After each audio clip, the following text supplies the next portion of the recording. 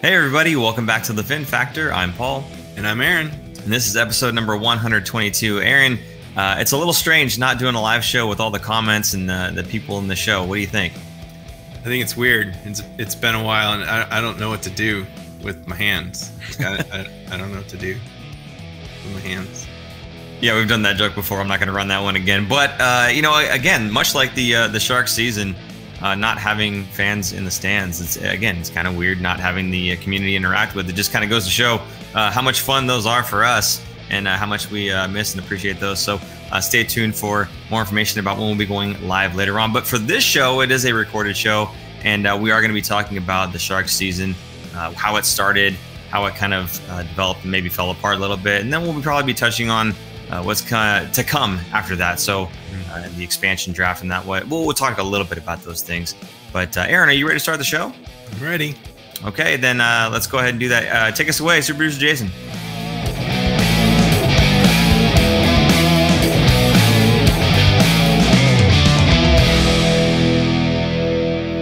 So to start the show off, we're going to talk a little bit about the training camp. And the first thing I want to say here is this is going to be a very video clip and graphic heavy episode, probably one of the heavier ones that we've done.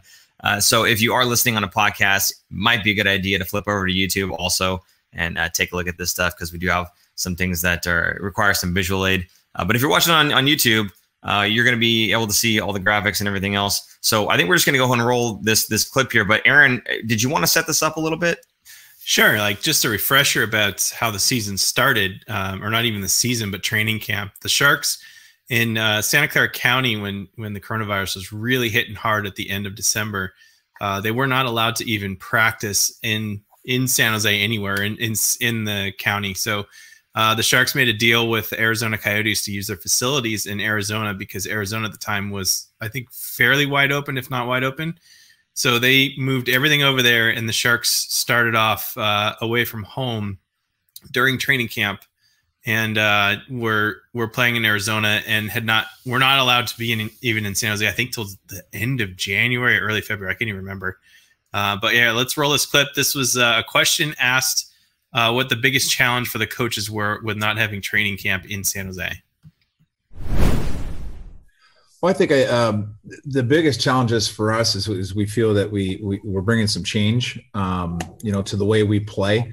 And that window of the opportunity to try and get all those changes down and perfect them and make them become instinct in a matter of a couple of weeks. So that's really what our focus has been on the last a couple of weeks is planning day-to-day training camp, what those practice plans are going to look like, what we're going to show in video and how we're going to get through practice. Because the biggest thing is not only getting all this new information and trying to, perfect it, is also making sure that practices are also up to speed and that we're, trying to be as game speed as possible. So, there's no preseason games, and, that's the tough part, I think too, is, you want to try and get your team ready, but, besides scrimmaging and practicing, there's not a lot of game tight situations.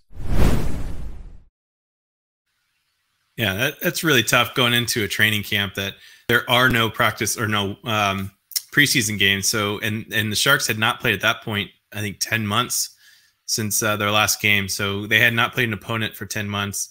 They didn't know where they could have stood for a lot of the prospects and other players that would be up and coming and possibly cracking the NHL lineup. And the only way they could really tell is by having scrimmages against themselves. So you're never going to replicate a game atmosphere in a scrimmage, because for one, you don't want to hurt your teammates. At least I don't think you'd want to, right?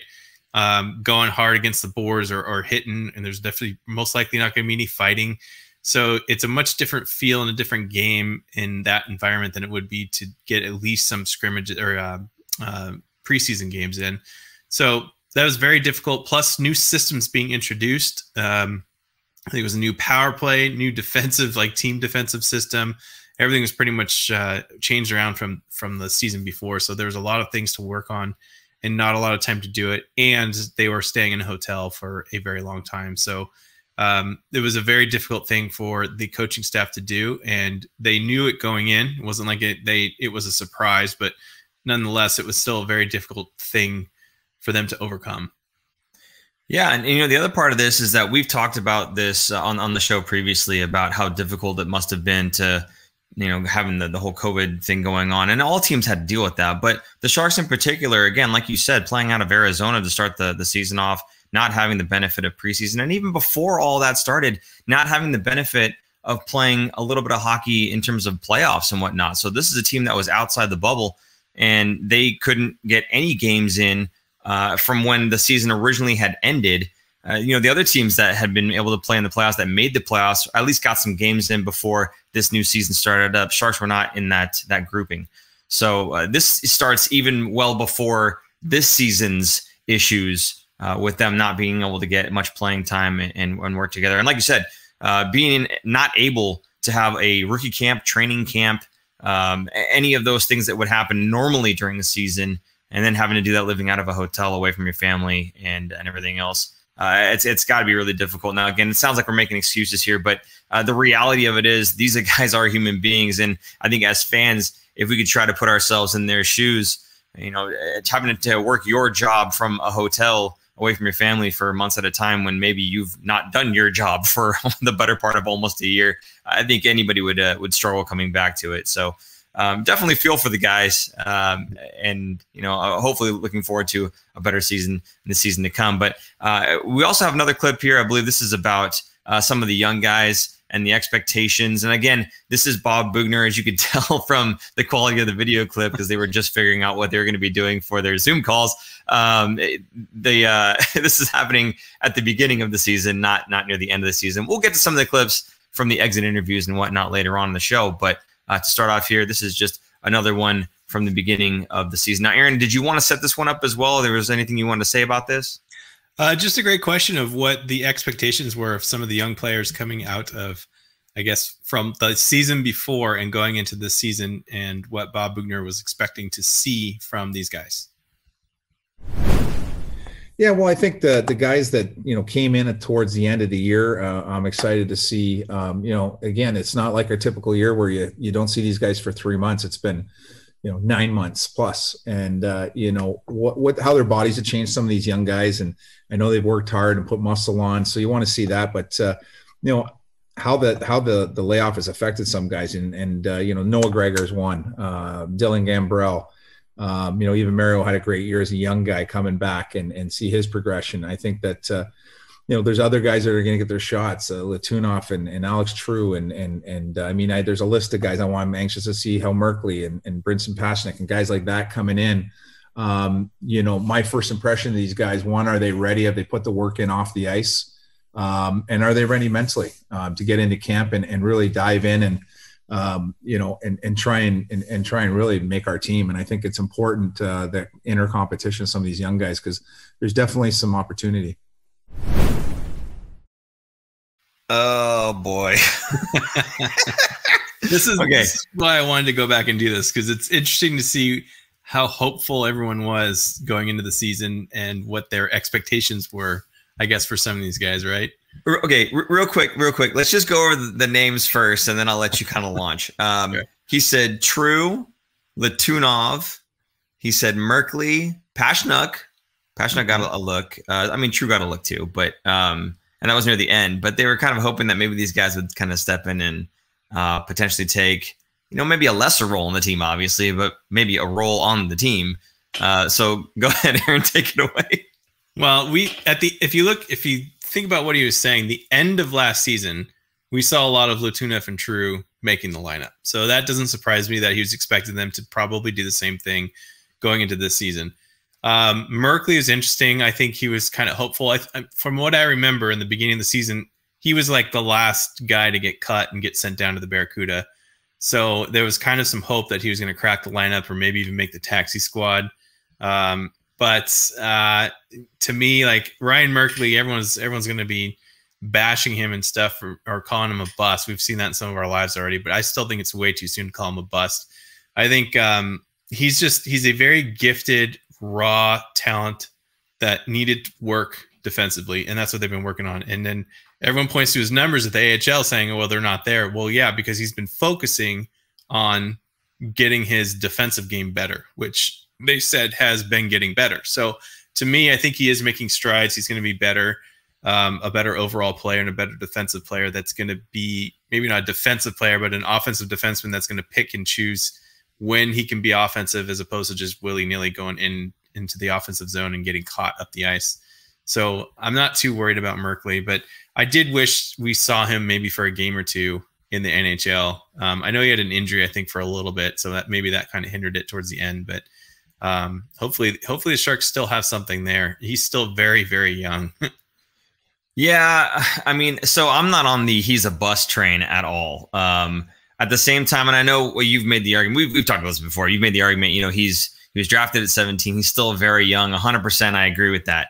Again, my counter to that though is he was drafted that young because he's that good. So you would think that at this point in time, he's had some progression. He's been picked that high. He's been so highly touted. He is elite with his offensive ability, or he has the potential to be elite, I should say. So you would think that with the amount of time he's spent kind of developing, that he'd be ready to go. So I don't know. I'm hoping that, and I'm not going to call him a bust. I'm hoping that he kind of figures out whatever it is he needs to figure out to make himself, available to the NHL roster, or at least a big threat in the AHL, somebody who, starts turning some heads, because otherwise I'm not sure how many seasons you have him play at the NHL or at the AHL level before you kind of go, well, this guy is maybe a career AHLer. He's a very good one, perhaps. But if he's not going to crack the NHL roster, that's just another pick that just kind of didn't work out for the Sharks, a first-round pick that didn't work out for the Sharks, and I would hate to see that. And we'll talk about some of the guys that did make the Sharks roster and did make the roster better as the season went on. But right now, Aaron, you've got this graphic of the original. You dug through Twitter to find this. Didn't take you as long as I thought it was going to be honest with you, but it's the original lineup for game one, right? Yeah, it took me a little digging, and then, super producer Jason was like, well, just do it this way, stupid. And I'm like, oh, okay. Yeah, I found it. Here it is. So here it is, the starting lineup from the first game.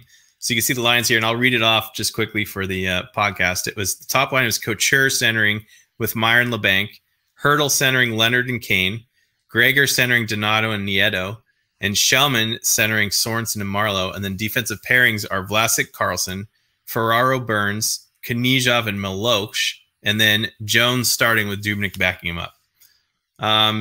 These lines, some of these guys, I don't think we really saw much shit. We didn't see Shellman very much. Sorensen kind of faded away, which I feel like we knew was going to happen. And Milosh didn't do much. Is that even how you say it? Is it Milosh? I think it's Malak, but I'm not 100%. Now, he was one of the guys, though, I believe, that entered the lineup when we had two injuries on defense, and he played alongside one of the other rookies. I cannot remember his name, or maybe it was Clayson, actually. And I thought they did a bang-up job playing as the bottom pairing guys. And I think that's when Knyzhov got his shot to play alongside Carlson, and then that just kind of stuck. Yeah. I'm looking up his stats right now. He was traded to San Jose for Antoine Bibeau back in 2019. I forgot about that. So, yeah, I mean, this lineup was, I guess, hopeful, like they were going to be able to do some damage into the season, but just not a lot there. Some of these guys just didn't perform very well for the long run. So, some of these guys we may not even see anymore in the NHL or on the Sharks for sure. So of the guys that faded away, I think Shellman and Sorensen, I think you're kind of done seeing those guys. Well, at least Sorensen, I don't know. Shellman's probably working his way back to the AHL, but we'll see. But if you take a look at that top line again, you had Couture centering Meyer and LeBanc, and those two were kind of constantly in the doghouse as the season went on. Playing in the third line, playing on the fourth line together. At one point, Bob Boughner saying, they weren't very good. They both stunk. So I put them on the fourth line and let them figure it out down there. So again, one of the things I like about Coach Bob, he's not afraid to kind of put those, the bigger horses in the stable, supposedly, down on the lower lines and say, hey, go figure it out. If you're not here to play, you're not ready to play, you're not going to play, or you're going to play limited minutes. I do like that. The thing that he's able to police is their ice time, and he does a pretty good job of doing that when they're in the doghouse. So, and unfortunately, two guys in our top six that were supposed to be helping this team out offensively big time ended up in the doghouse for the majority of the season. So I think any team has 2 guys in their top 6 kind of go AWOL. It's going to spell disaster for them. But anyway, moving on from that graphic there, Aaron, there were some predictions that we had going into this season, and maybe not so much that we had, but there was a graphic that you had found and you found interesting. That was in episode number 97. You dug through this one as well. Go ahead. Yeah, this is from our own episode 97, the first episode right before the season started, talking about the lineup and also the prediction of the standings, where the Western Conference or Western Division was gonna be, and where the chips will lay. So the Sharks were just out of a playoff spot. And we'll just roll this clip and you can hear me talk about it. Predictions on standings, like where every team's going to fall. Yep. There we go. So the number, like if you look at the Sharks, is 54.8. That's the amount of points that are predicted the Sharks will get. So from top to bottom, that's what they're predicting the division to end up. It's interesting that Arizona's at the bottom. Arizona was a decent playoff team, I thought, this last playoffs. Obviously, they don't have Taylor Hall anymore, so that's probably a big hit to them. But, I mean, if you look, 54.8, that's if they have 2 more wins than losses than what this prediction thinks, they're ahead of the Ducks. 3 more wins, they're right by Minnesota. Let's say 3 more wins for the Sharks and 1 more loss for Minnesota. Sharks are in. That's not that big of a difference. You know what's funny is at one point the Sharks were 4 points out for a while. Yep. Even 1 point out of a playoff spot. So it was definitely doable if the Sharks could have made it, and then they just went on that terrible run in was it March? End of March and into April. They just took a dive and tanked it the rest of the way. So it was definitely within reach. It wasn't without, out of a reason that they were not, or that they were going to make the playoffs. So not bad. I'm still glad that they didn't make it, but they'd be getting killed right now. Yeah, I know they stunk it up against the I believe it was the Kings and the Ducks. They had a bunch of games against them, and they just totally blew it. Looking at the standings right now, actually the final standings, and the Sharks ended up with 49 points out of the projected 54.8 or whatever it was. Coyotes at the bottom of the division in the predictions there. Turns out they did exactly what we didn't want the Sharks to do, which was end up in 5th in the division. Right. Just high enough to be good, sort of, but not. Just they're not going to get a good pick out of this. Well, it doesn't matter. They forfeit their pick. It doesn't matter. It wouldn't have mattered for them. Yeah, it was good for them to try. Yeah, we could put this graphic up here. I put so this shows the predicted of what we were just looking at from the show 97. So it's in the order of what was predicted and the actual numbers here. So the Knights and Colorado Avalanche actually tied for 82, but Colorado is ahead of them based on the tiebreaker. And then the Minnesota Wild, I think, was kind of a surprise to get that 3rd spot. In fact, they were fighting till the end to get one of the top 2 spots. So, and I think I would attribute that to their rookie Knizov, or not Knizov, that's on the Sharks. Kaprizov, sorry. Yes. K and Z's in there. Kaprizov, the Krill, was it Krill the Thrill? Is that what they call him? Yeah, Krill the Thrill. Yeah, he's amazing. But yeah, he propelled them, I think, gave them a bigger boost. The St. Louis Blues looked like for a while that they weren't going to make it, and Arizona was behind them pretty close for a while. But we did see Anaheim. I don't know why everyone's so happy on Anaheim. I think they're just terrible and don't have their stuff together yet. They're going to be a good team because they've been so bad the last 5 years that they've accumulated so many high-end prospects. And those guys were kind of playing at the end of this season on Anaheim, so they got a taste of the NHL. I think the Ducks are kind of like where Colorado was maybe 4 years ago, where they had McKinnon, they had Rantanen was like a rookie. They just didn't quite have all the pieces together, but you could tell they're going to be good. That's where Anaheim is right now. So yeah, they were at the bottom of the division, which means they're going to be getting yet another high-end draft pick to add to that group. So look for Anaheim to be surging in the division, I think, in the next, I would say they're maybe another 1 or 2 years out, and then they're going to be at the top, kind of like up there with Colorado and Vegas. And hopefully the Sharks will be up there too. Well, looking at that graphic there, the guys that did the predictions at least got the top half and the bottom half correct. Maybe the order a little bit misshuffled there, but not bad. Not bad at all. And this was was it Chris Tierney? Not Chris Tierney. I forget the guy's name. It showed up on that graphic, but he does some great charts, and you should look him up because he does all kinds of charts if you're into that thing and stats, like Total Stats Geek. It's great. It's fantastic. Chris Tierney, a solid centerman, and not too bad with the stats, according to Aaron there. So, Aaron, we talked a little bit about the before, kind of what was supposed to happen this season. Let's talk about what actually happened here. Let's take a look. You got this graphic here. The final roster layout for the final game that the Sharks played. There you go. Some new names in there, Aaron. Yeah, I'll read these off again for the podcast. Hurdle centering Barabanov and Kane. Marlowe centering Meyer and LeBanc. Gambrell centering Balcers and Shemlevsky. Gregor centering Bergman and Chikovic. And then Ferraro, Burns, Knizhov, Carlson, Pashnuk, and Vlasic. And the goalies, Melnichuk and Jones backing him up. A lot of players here that were not on that first one. Shemlevsky and Chikovic were in the system. It's good to see them get some ice time. Pashnuk, another one. Barabanov, obviously, he came from the trade with Toronto for Antti Suomela, who could not crack the lineup to save his life. So great on the Sharks to get a guy that could possibly be in the top 6 next season. Most likely will be, and they just signed him to a 1-year deal, so he will be back next year unless he gets taken. Actually, no, he's not eligible for the draft, so he will definitely be on the Sharks next year. Balcer's another guy that was on waivers by Ottawa that the Sharks originally had traded in the Carlson trade to Ottawa. They placed him on waivers. The Sharks knew exactly who he was and what he would bring to the team, so they picked him up right away, and he's been in the lineup ever since.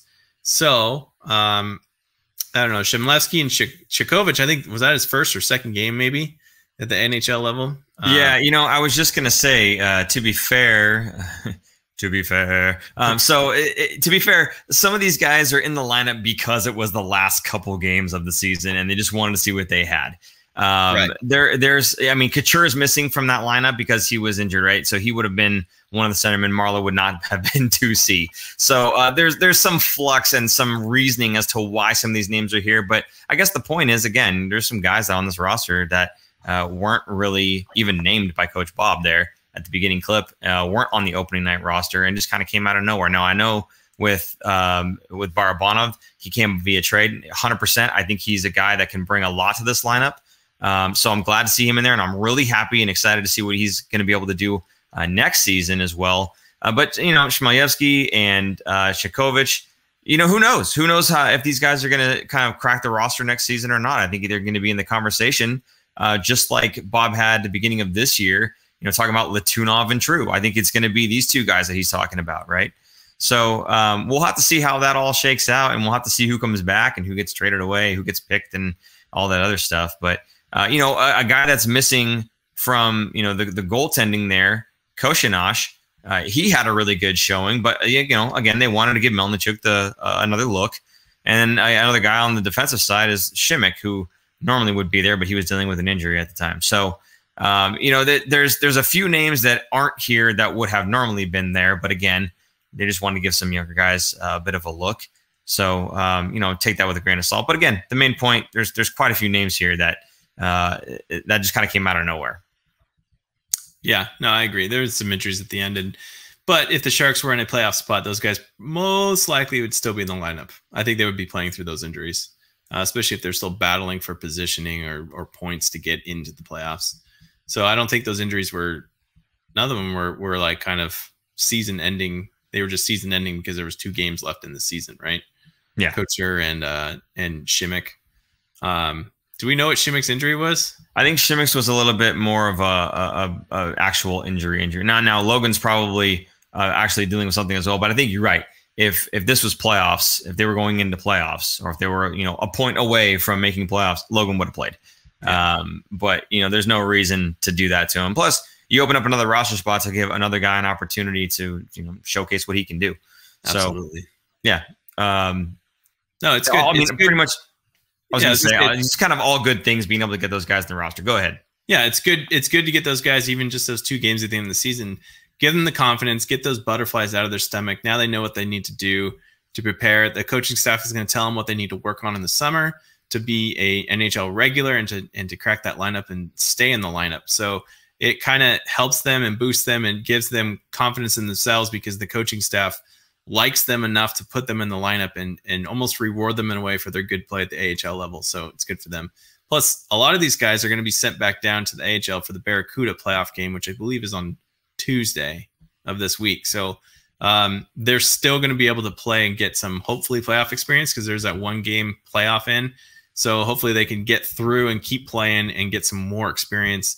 That team will be better because a lot of those top end guys that ended up in the NHL roster will be on the AHL roster. So hopefully that can also, I mean, imagine if they pulled through and won the West or whatever the division is at the Barracuda level, because they were the last team, but all those there's 7 teams and all 7 are going to be playing in the playoffs. If they could win that playoff and get another, I think a total of 8 games is the most they could play, that'd be fantastic for their development. Not saying they will, but there's always a chance. So that'd be really cool. Yeah, no, 100%. That'd be great for them. Any chance you get to play a little bit extra hockey, especially in a season like this, where the main problem, I think, at the beginning was they hadn't played any hockey. They were just getting thrown into, actual real games that, are worth points. And you need to have some time to develop. You need to have some time to get your legs back underneath you. As we talked earlier in the show, the Sharks just didn't have that. So for these younger players to get a little bit of extra time, a little extra ice time, will be good for them. So, the Sharks did finish pretty much near the bottom of the division there. Here's the thing now. If we're looking at where the expansion draft and whatnot, in terms of bottom of the league, and we'll talk more about expansion draft later on. But if Vancouver gets basically 2 more points in any way, now Vancouver still has like 3 more games to play. That will basically put the Sharks 7th worst. And right now, if Vancouver were to lose all of them, the Sharks would be 8th worst. And we'll talk about what that means a little bit later on. But I just wanted to say, because we had talked about them being near the bottom of the division. Well, they're actually more near towards the bottom of the league. The last little piece that needs to shake out is this business between Vancouver and I believe Calgary, and I think they have a game against Edmonton. So once we get that shaked out, we'll figure out more about where the Sharks are from the league standings, and that'll kind of feed into the discussion about expansion draft and everything else. But for now, I think we have some more clips. Like I said, it's like a bit of a clip-heavy episode. We want to talk about Bob Boughner and the things that he's happy about for the future of these players, the teams, the players that we just talked about that are on the team here. I don't know if there's something you wanted to say about this clip before we get to it, or if you just want to go ahead and roll. Sure. This is just the questions that Bob is answering is what the good things were from the season. And he kind of mentions a bunch of players by name of NHL caliber players that are now in the lineup that they never even really discussed the year before. So let's roll this clip. Yeah, I've been, we knew this day was coming for a little bit here. My takeaways are, the positive things for me is that I think that we've implemented 4 or 5 guys, which I feel will be full-time NHLers and already are. And, and there's more, and there could be more. But I'm just thinking of the names that I think, have made strides and have established themselves. I think Gambrell being one of the guys that was a question mark coming in. Nishoff, obviously, having a rookie season like he did. I think the pickup of Balsers, I think that was a great pickup for us, and he's going to really help us next year. Barabanov, who signed obviously at the trade deadline, was a nice trade for us, and you put him in there, and then you got the Gregors and you got the Leonards and guys like that, and I don't want to miss anybody off the list, but those are the guys that come to mind at. Last year at this time, or after last season, we weren't talking about any of those names. And I don't know if a lot of teams could say that, going through the season. Yeah, we're not where we want to be, but, minus the work that, Doug has talked about yesterday in his media, improving the team in the off season. That's a pretty big turnaround. I mean, that's 6 guys that he named off that are going to be, he thinks, are NHL regulars. Now, we talked about this offline. It's like not necessarily top 6 forwards or top 4 pairing defensemen, but definitely NHL caliber defensemen and forwards that can be in your lineup or out of your lineup. So These guys kind of made a name for themselves for the team, and I think they will all be around next year. They're at least signed through next year. Yeah, I think Gambrell has certainly solidified himself as I don't know if it's a 3C necessarily. On this roster, he was definitely a 3C. On a roster that, Doug Wilson has said that he wants to go out and get a third-line center to kind of help out Hertl and Couture for those defensive zone starts, for the amount of ice time that they have to play, for how heavily they're relied upon to score and generate offense. He's looking for a guy that's a 3C. So I don't know if that's necessarily not a vote of confidence in Dylan Gambrell, because that's where Gambrell was playing. But, it puts him in a position to be that fourth line center where he can maybe have a more favorable matchup. He may not be playing alongside two wingers that are more offensively minded, and therefore you're probably not going to see very many points out of Dylan Gambrell. But as long as you understand that that's probably what you're going to get out of him, I think there's no problem with his role on the team. A lot of guys, again, we've talked about this before, they were the best scorers in their league, and they come into the NHL and they have to find a place. And sometimes they turn into the best penalty killer in the league because that's what they need to do. Look at a guy like Matt Nieto, right? He was a guy that was scoring goals left and right, came into the NHL. With the Sharks, he was kind of relied on for a little bit of that scoring, but then with Colorado, he turned into this really good penalty killer. So, the guys change their roles up based on where they are. And I feel like Gambrell might be kind of that guy where he's accepted that this season, got himself a lot stronger on his skates, because he's probably going to be going up more against the bruisers, right? The heavier lines, the blue collar lines, not the guys that are, like the McKinnons of the world, right? So I definitely see Gambrell sticking around. I think unless he gets picked by Seattle, and that's definitely a possibility. There's a certain way that could shake out, and maybe he does get plucked. Who knows? But if he's on the Sharks, I definitely see him kind of in that second six center line position. So we'll have to see where that goes. Now, Knizhov, in my mind, for me, he's a top four right now. I know it's kind of early to say that about a guy who's basically had one solid season in the NHL. But for me, if he's playing alongside Erik Karlsson and they look good together, I understand there was a lot that went wrong with the team in general, and a lot of fingers get pointed at Erik Karlsson, blah, blah, blah. But for me, if you take a look at how they were able to play together, how they were able to connect passing and just breaking out together, they looked very comfortable. Now, if you're a guy who can play alongside Erik Karlsson, yeah, you're a top four in this league. So I'm more than happy with Knizhov. I think he's done a phenomenal job. He hustles hard. He does pretty well offensively, and not point generation necessarily, but you see he's comfortable with the puck. And then defensively too, he's been pretty sound. So I'm happy with the guy all the way around. Yeah, he brought up some other names. Balsers, what a job to be able to pick this guy right back up. As you said, they know exactly what they're getting with Balsers. So they've had him in the system before. He didn't want to leave in the first place. When he became available, they absolutely just snatched him up. I think this is a guy that this season, maybe I was hoping for a little bit more out of him once we acquired him. But I think as the seasons kind of go on, he'll be kind of a mainstay on this roster. I think some people were projecting him to be more of like a second line winger. I don't know if I see him that high up. I think third line would be plenty good for Balsers, and maybe he develops into that, but we'll see. Barabanov, what else can you say about this guy? He is just a phenomenal talent. He is so creative with the puck. He's got great vision on the ice. His skating is phenomenal. If you see his footwork, he does really good stuff there. The thing for me with Gregor and Leonard, I'll lump them in together, and I'll pass the ball to you here, or the puck, I guess. With Gregor, yes, he has great speed. And John Leonard shows amazing promise with his skill level. I don't see them as NHL regulars. I see them as guys that are filling in the lineup right now. And every team has these guys, right? Every team has a guy that is maybe playing on their fourth line who would normally be playing in the AHL, but he gets some time in the NHL. Maybe he sticks there. Maybe he sticks there because he deserves it, or maybe he sticks there because they don't have any other options. But I think these two guys right now, for me, I don't see them as like NHL regulars. I see them as guys that are kind of still in that rotating door, but maybe the best option for that rotating door. So go ahead, Aaron, take it away. I'll talk about Gambrell. I think he's on a good team. He's going to be a pretty solid fourth line center. The Sharks can get that third line center to go like a legit third line center to get on free agency behind Hertl and Couture. I think Gambrell's going to fill in that fourth line role. Now think about it this way. Would you rather play every night on the fourth line and help your team win, or would you rather try and be that third line center and be in and out of the lineup and not be as consistent? That's kind of like the way players go. It's just the same as what you said about Nieto transforming his game to be a penalty killer. He had to do that to stay in the lineup. I feel like that's kind of where Gambrell is right now. Is he's a solid centerman. I think he wins. If I remember correctly, his faceoffs percentage was getting better towards the end of the season. He was focusing on it. If he could be that fourth line center and even kill some penalties, I think he's going to have some very good value and be in the lineup every night.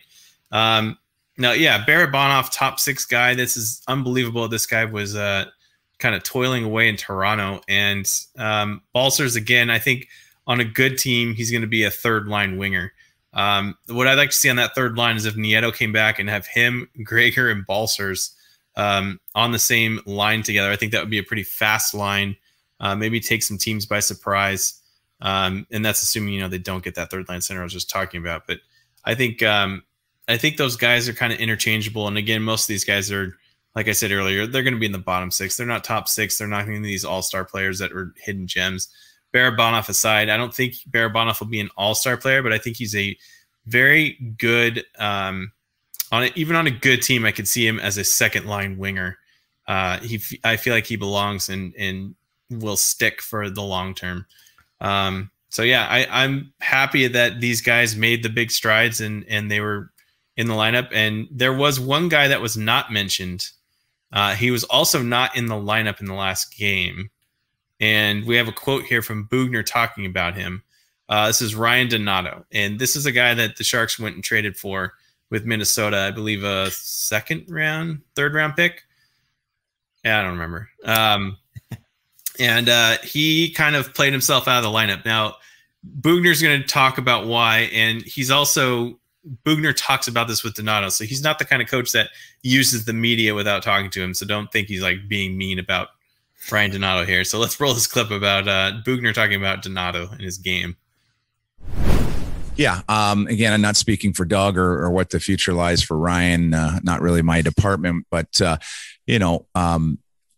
if he fits the plans and he's back, I think, for him, it's, everybody knows he's got a great offensive skill set and, he can help you from the top of circles down. I think it's the other part of the game that,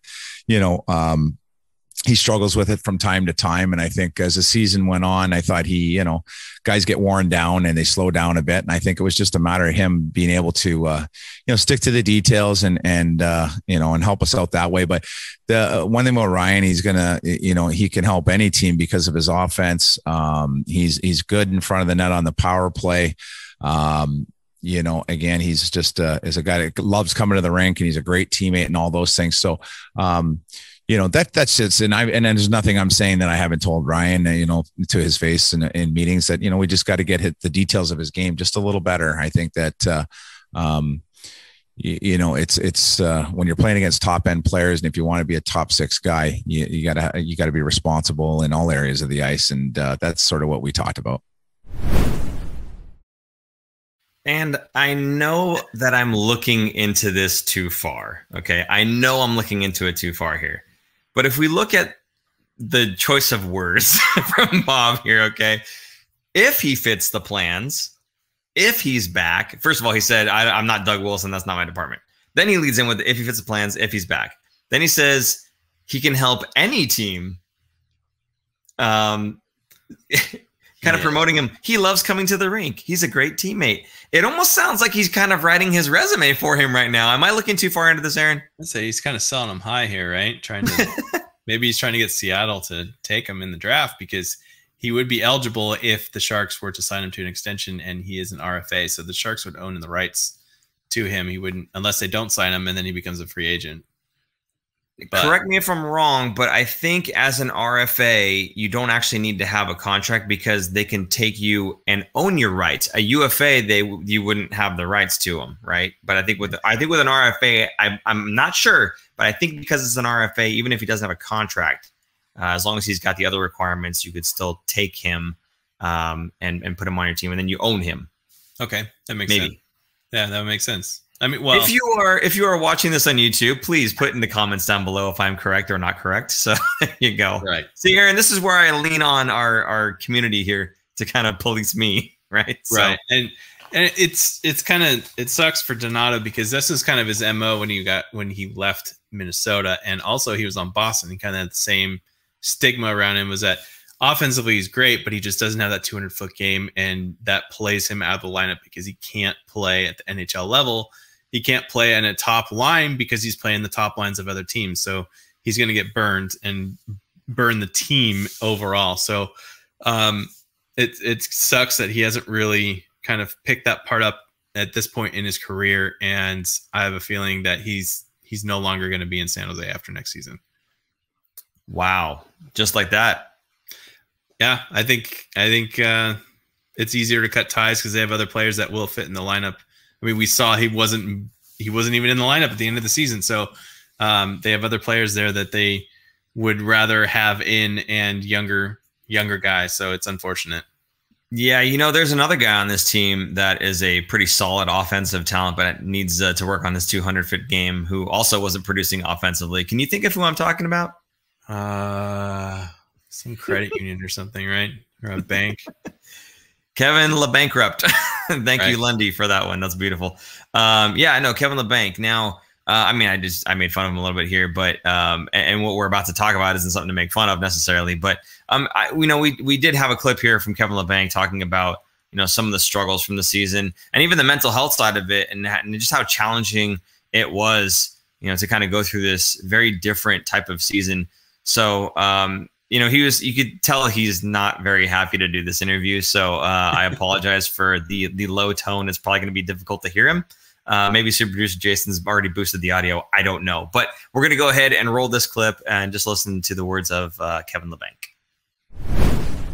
When you play that many games in a compact schedule, you definitely get a lot of bumps and bruises along the way. And, it's hard to physically keep up with that schedule, but I mean, you got to do it, and you got to push through it, and you just got to take care of your body and do the ice baths, do the recoveries, and make sure that you're staying limber.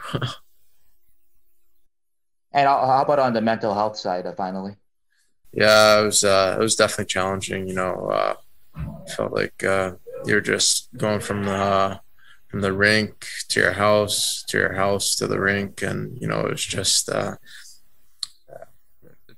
there's just no normalcy, which really sucks. But hopefully things change next year.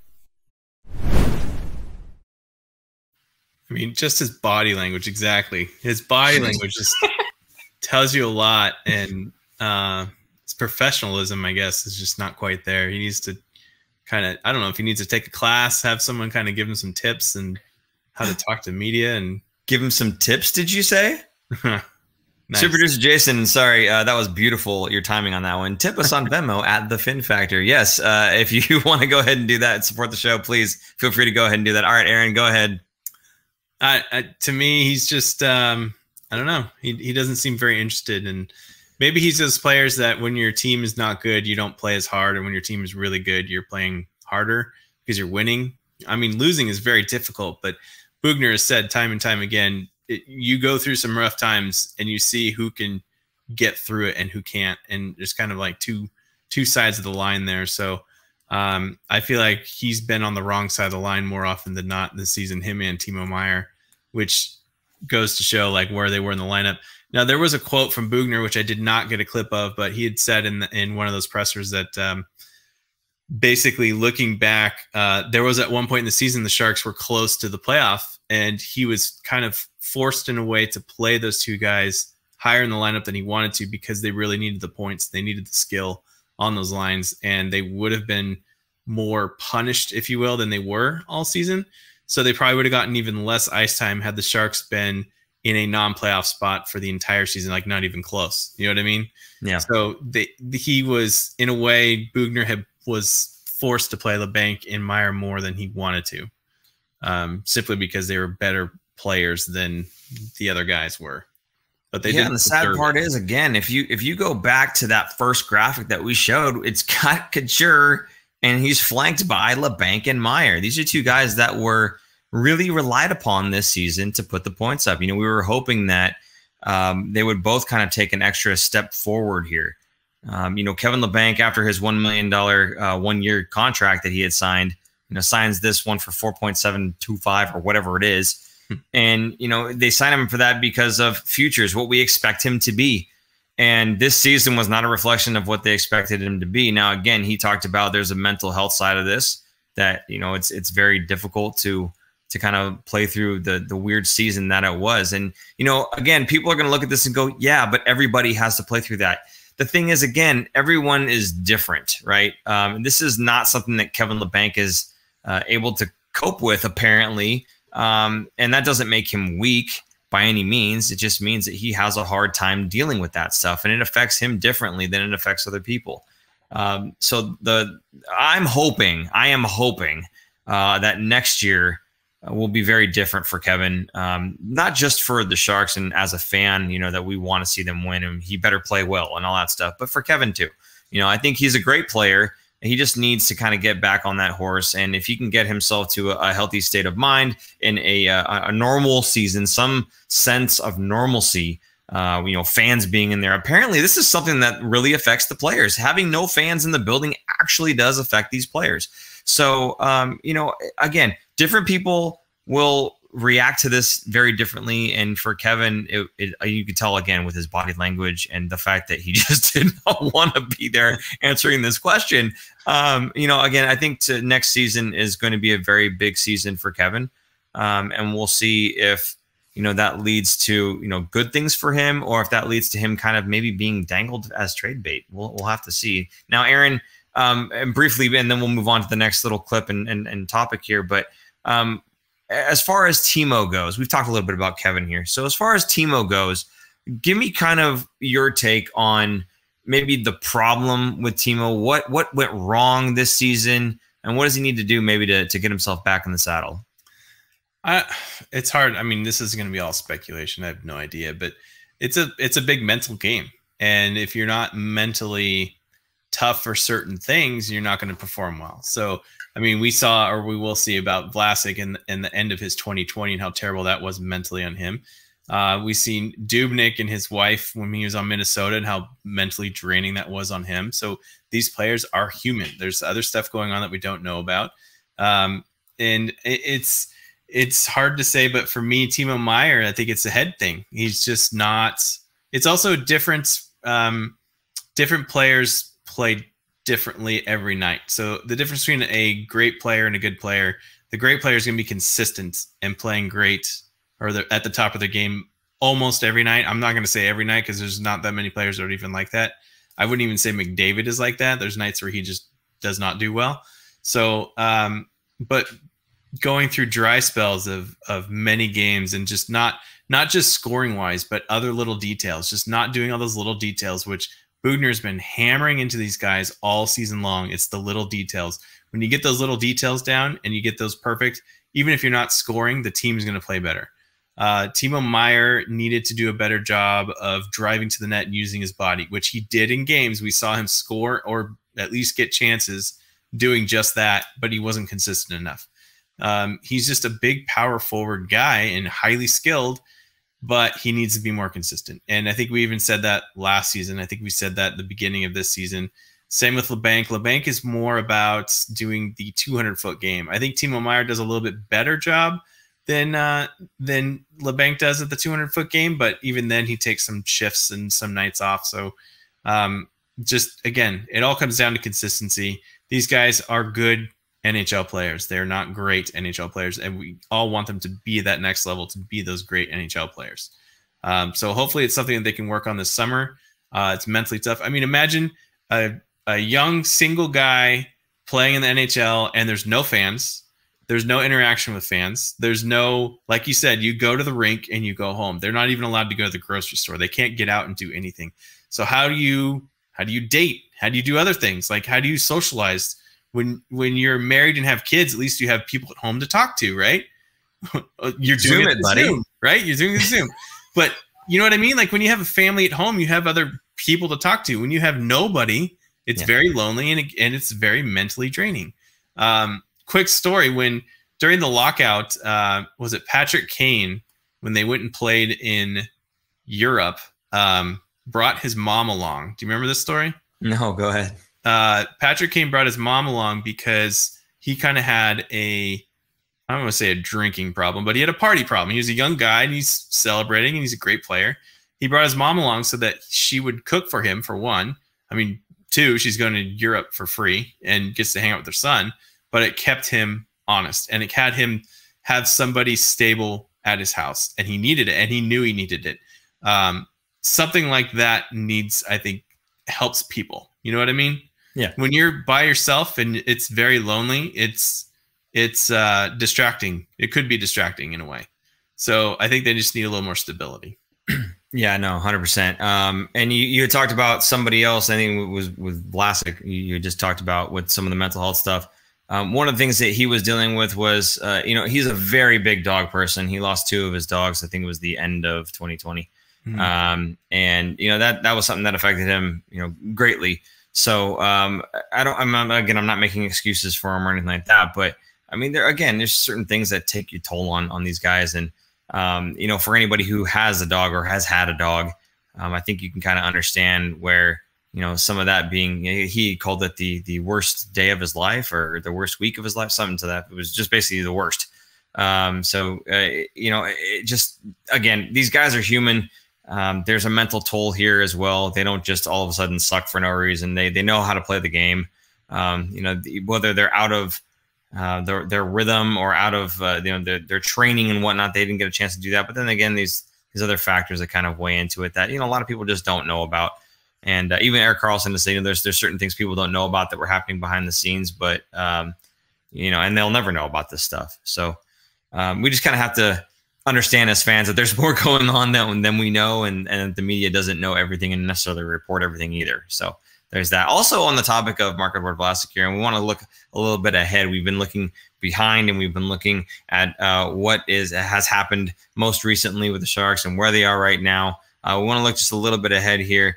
And, Marc-Edouard Vlasic was asked about if he was worried about there being a rebuild and all this other stuff. So we actually have a clip of this again, and Marc-Edouard Vlasic giving his thoughts on that right now.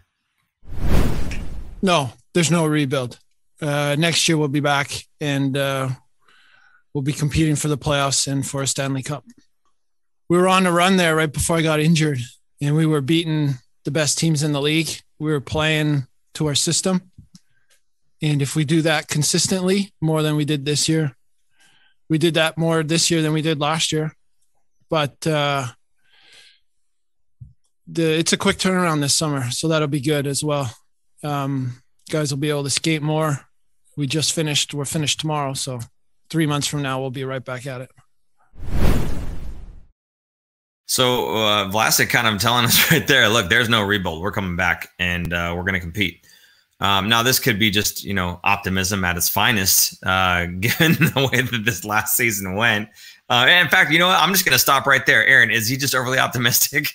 I don't think so. I mean, I like what he said about, he said they played it. He was talking about the system, saying they played it better this year than they did last year, which I agree. I think, cultural change with Boughner coming in and the systematic changes that he made, I think it takes a while for the team to know or to learn it really and to get it down, especially when you have no preseason games to really kind of work things out like that in a game situation versus just, practice, and then you go out into a real game. So I think it took a while. I think in this clip you mentioned it took about 10 games for him to get his game going. So those first 10 games are kind of, I feel like that's in a normal season. It's the first 10 games is a good test to see who is working hard and remembering the system and then kind of warming up and getting into that game speed just mentally. So yeah, I agree. I don't think this team is that far away. I really do think it's a reset, not a rebuild. Yeah, I'm going to agree with you on that one. I think depending on how the reset goes, because they are looking to pick up, again, like a 3C, they're looking for another goaltender to kind of help kind of solidify things on the back end there. I think Melnichuk and Koshinash did a bang-up job, but I don't know if they're necessarily NHL caliber, and at least right now. And it sounds like that's one of the areas that Doug Wilson wants to address. Now, he may address that by saying, let's just give Koshinash a whole bunch of training before the season starts. and maybe that's the solution. Who knows? But it sounds like he's probably going to go out and try to find somebody. So we'll have to see how that goes. That doesn't bode well for Martin Jones, which I'm sure a lot of you are okay with. But that's an area that Doug Wilson wanted to focus on. Now, Marc-Edouard Vlasic had said something that I found was interesting. He said specifically that there's a quick turnaround. We're done here, after tomorrow, whatever it is, at the point in time of that clip. And now that they're done with the season, again, like you said, quick turnaround. There's going to be playoffs almost immediately after playoffs. They go through the whole drafting process and everything else. And then it's not going to be very long after that. After free agency, they're going to be starting up again. So instead of waiting, 10 months before they start skating again, it'll be, a much faster turnaround. And I think that is definitely going to be a big difference. You had mentioned, playing to the system and whatnot. They played to the system this year better than last year. Well, let's think about that. The system that they had last year was still Pete DeBoer's system, right? It was Coach Bob Boughner's half system. He was just starting to make tweaks to it. Now, this season, he had the opportunity to fully implement the way that he wants his team to play, and then he doesn't get an opportunity to teach it to them until they're actually playing games. So I think this coming season will kind of be a big one for not just the team, but for Coach Bob Boughner himself.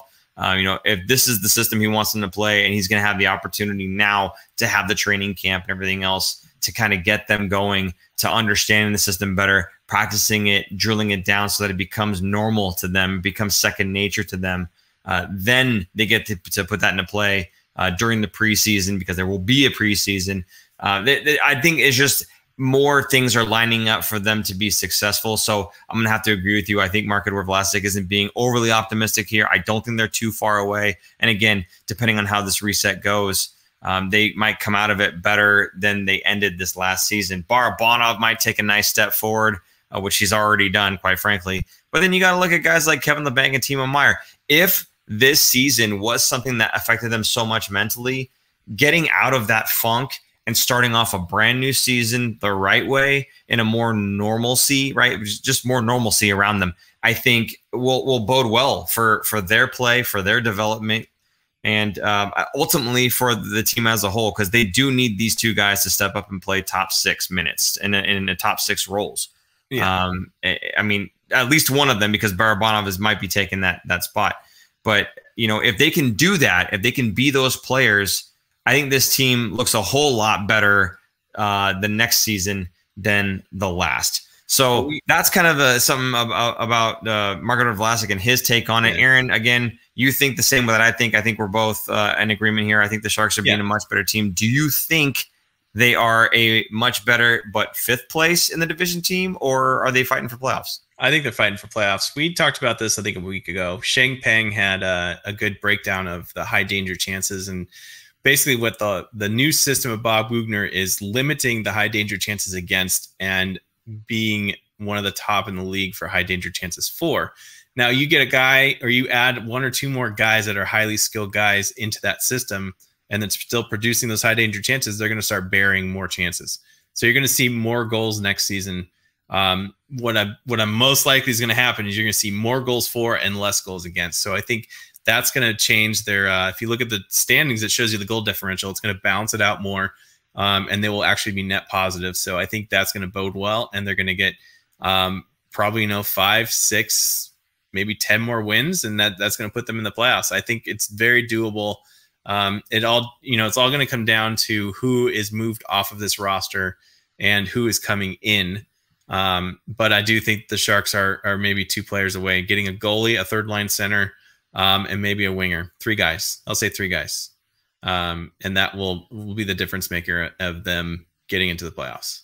I'm going to hope for 2 guys, a goalie and a third line center, only because I'm like, this might be optimism. I'm hoping that Kevin LeBanc and Timo Meier actually take that step forward. And with Barabanov being in that top 6 role already, I feel like that whole top 6 could be very well solidified. Even if you got a guy like LeBanc or Meier dropping down to the third line, if they find their game, that does give the Sharks a little bit of depth. And if that third line center is as formidable as we're hoping he will be, whoever it may be, then hopefully that's a guy that can kind of kickstart their game should they happen to find themselves on that line. Okay, so we had talked about some player movement you had referenced here, depending on who comes in, who goes out.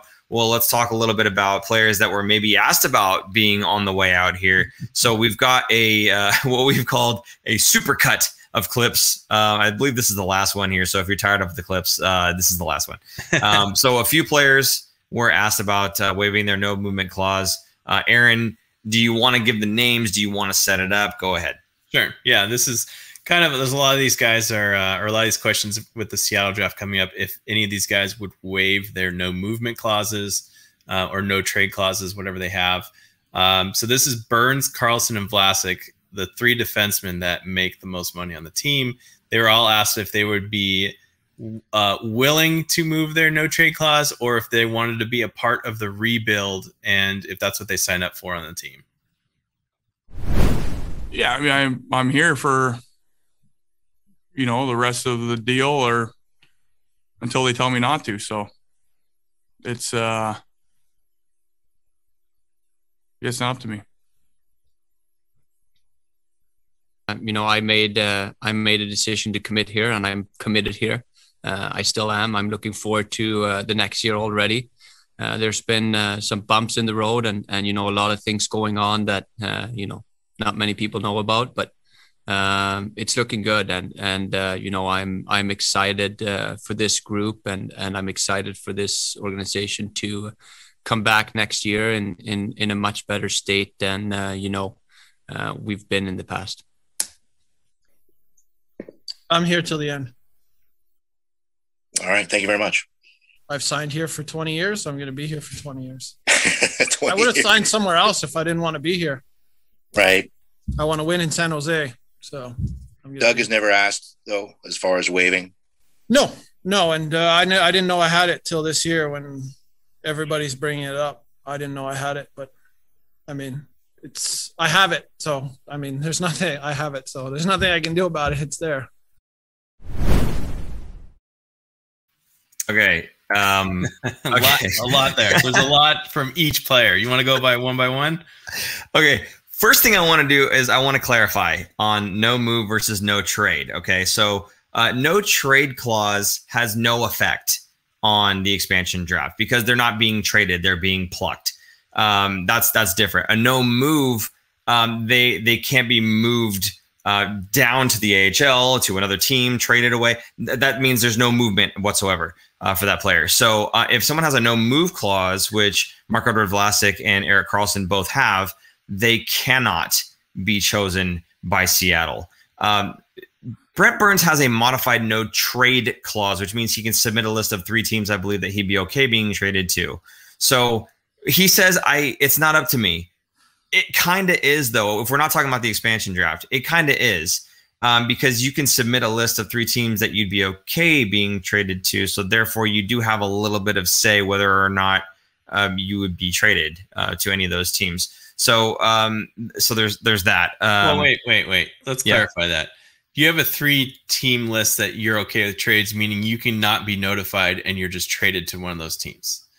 The other way is if Doug Wilson could still work out a trade with a different team, but then you'd have the option to veto it. But most likely, they're going to, like, the trade could still happen. It's not saying the trade won't ever happen. Doug Wilson puts in this trade and says, hey, Brent Burns, we have a trade for you for Dallas, and they're not on your list.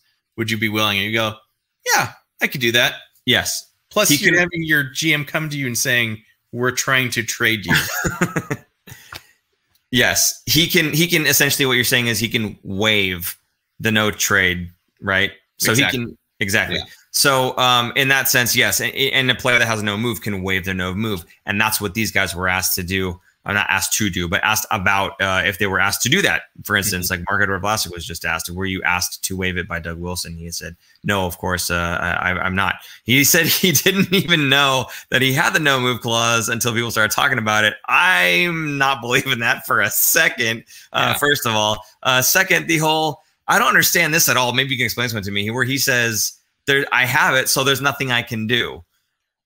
Meaning, it's the ball's entirely in your court. What do you mean there's nothing you can do? The only thing to do is waive it, right? That's everything. You held all the cards. It's nothing Doug Wilson can do.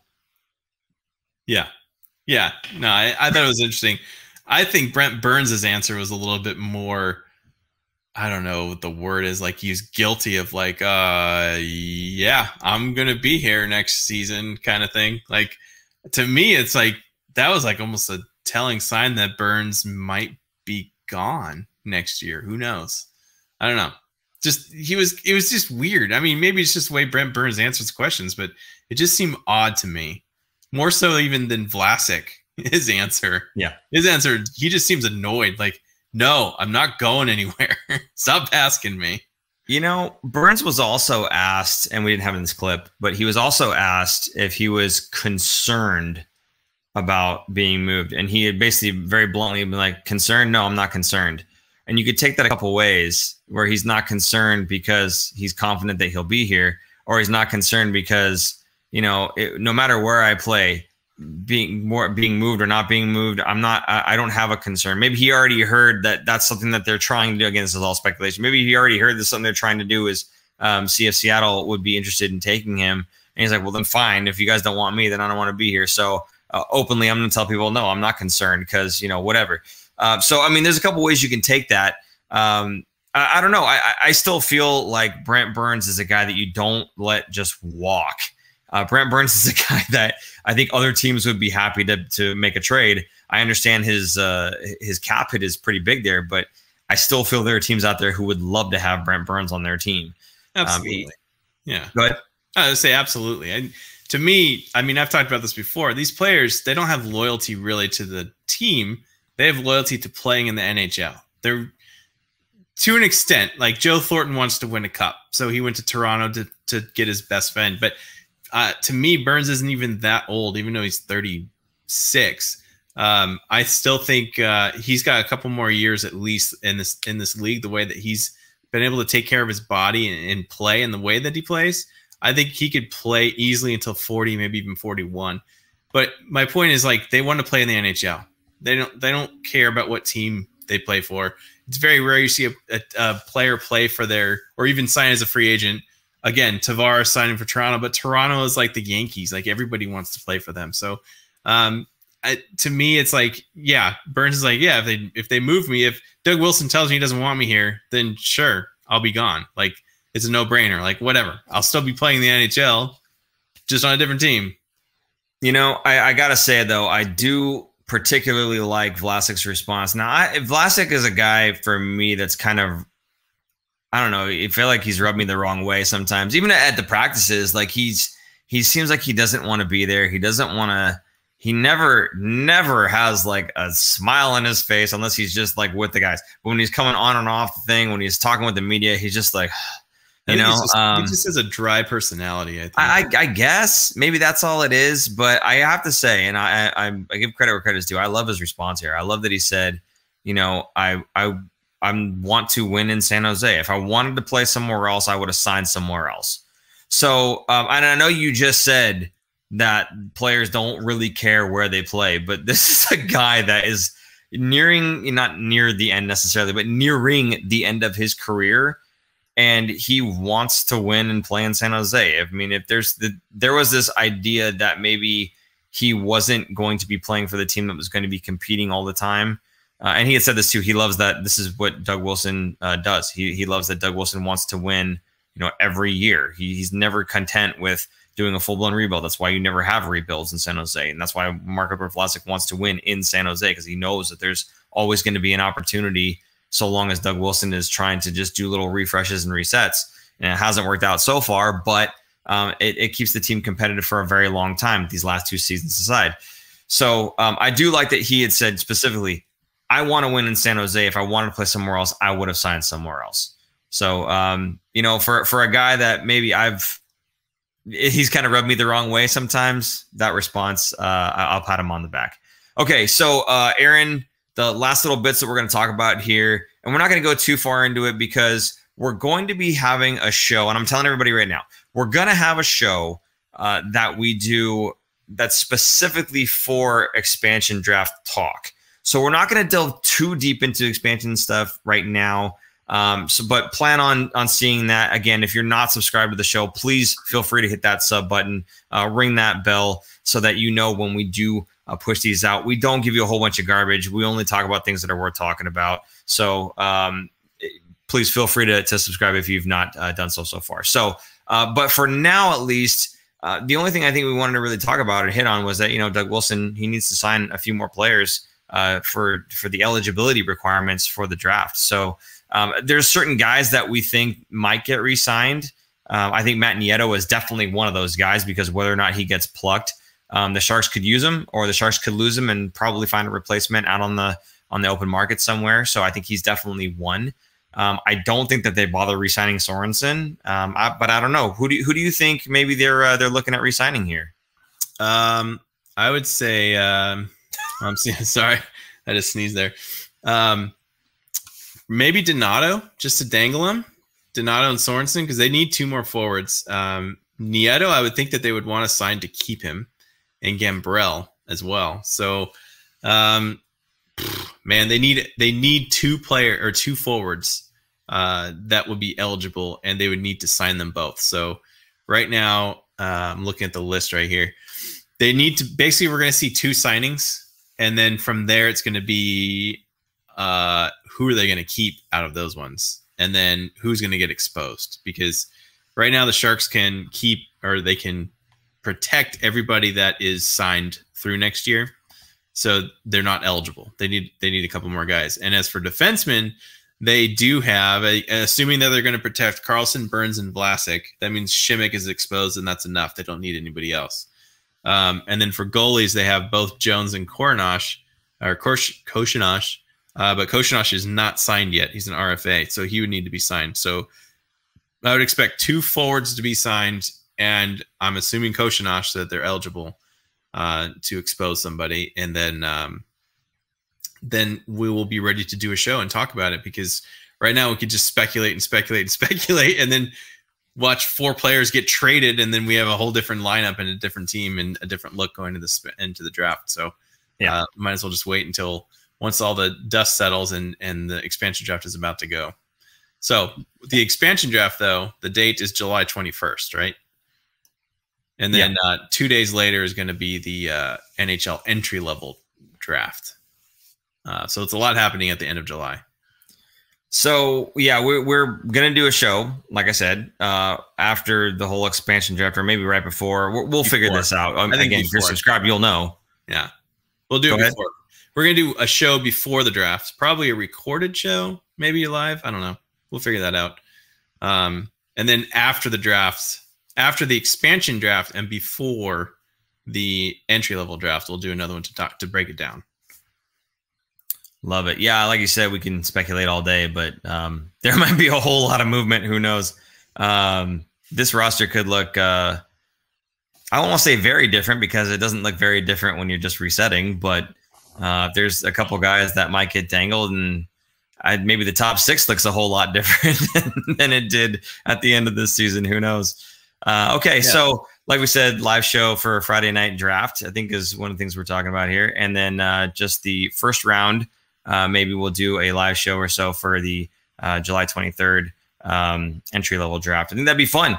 Get on there with some guys, get some comments going in the comment section there, as we're kind of reacting live to at least up until the point where the Sharks make their draft pick. And then after that, I don't think anyone's going to care. So I don't know. What do you think?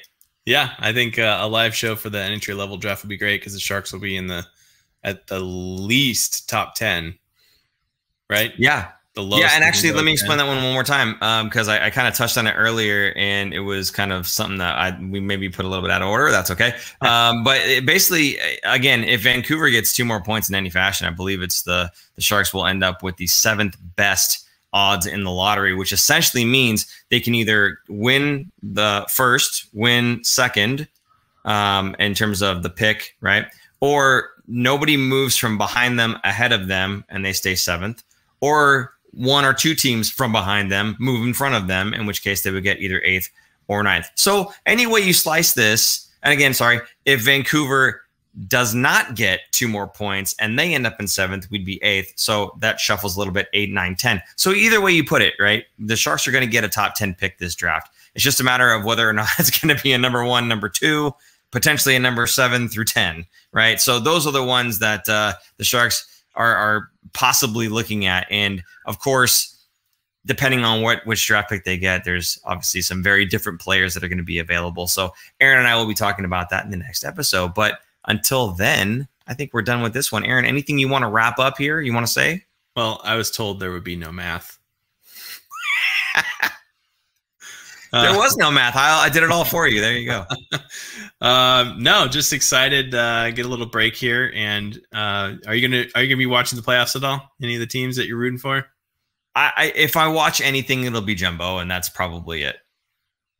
Yeah, I like Jumbo. Yeah, and I like Toronto too. I mean, I like the players. I don't really want to see Toronto win, but I like the players. So yeah, man. Get on with it. Yes, Jumbo, get on with it and win a cup already. All right, that'll do it for this show. Hey, guys, thank you so much for tuning in. We really do appreciate it. And if you happen to listen to me earlier in the show and threw a Venmo tip our way, we'll be sure to put your comment live during the next live show. Well, I guess it wouldn't be live during the live show, but we'll put your comment on the live show is what I meant to say. So there you go. And hopefully you join us live and you can see it there. Regardless, again, thank you guys so much for tuning in. This has been a horrible, horrible season, and so happy that it's over. And we can't wait for the next one to start up so we can complain about that one too. So until then, for super producer Jason, I'm Paul. And I'm Aaron. We will see you guys at the Seattle Draft. Seattle Draft. Bye-bye. Bye. Thanks for tuning in. If you like this episode, check out our other content, especially interviews. You can interact with us directly through social media at The Fin Factor and on Instagram at Fin Factor. And don't forget to join our live streams on YouTube. Visit our website at thefinfactor.com, where you'll find all of our episodes as videos or podcasts. You'll also find our exclusive merchandise to help support our show.